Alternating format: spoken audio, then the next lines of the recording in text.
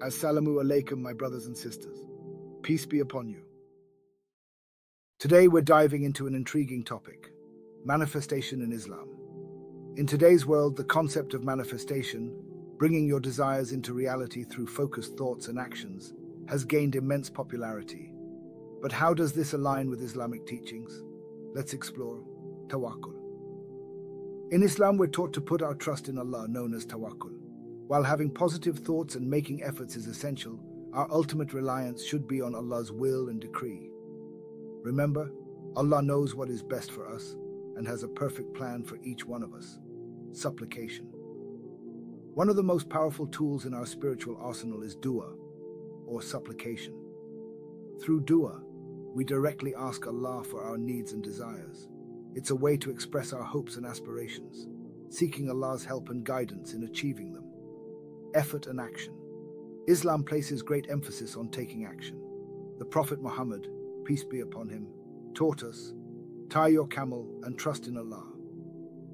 This means that while we have faith in Allah, we must also take practical steps towards our goals.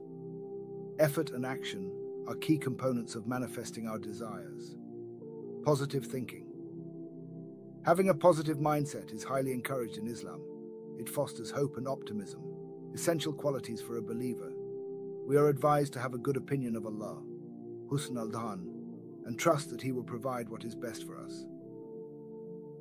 Gratitude. Being grateful or practicing Shukr is a cornerstone of Islamic teachings. Gratitude not only attracts more blessings, but also helps us focus on the positive aspects of our lives. By acknowledging Allah's favors, we open the door to receiving even more. Contentment. Qana'ah, or contentment, is about being satisfied with what Allah has decreed for us. It's the understanding that everything happens for a reason and that Allah's provision is always sufficient. This mindset brings peace and fulfillment. The law of attraction in Islam. While the modern concept of the law of attraction focuses on the power of individual thoughts to attract positive outcomes, Islamic teachings remind us that everything happens by the will and permission of Allah. Our focus should be on aligning our desires with what pleases Allah and seeking His help in achieving them. In summary, manifestation in Islam beautifully combines positive intentions, effort, and trust in Allah's plan.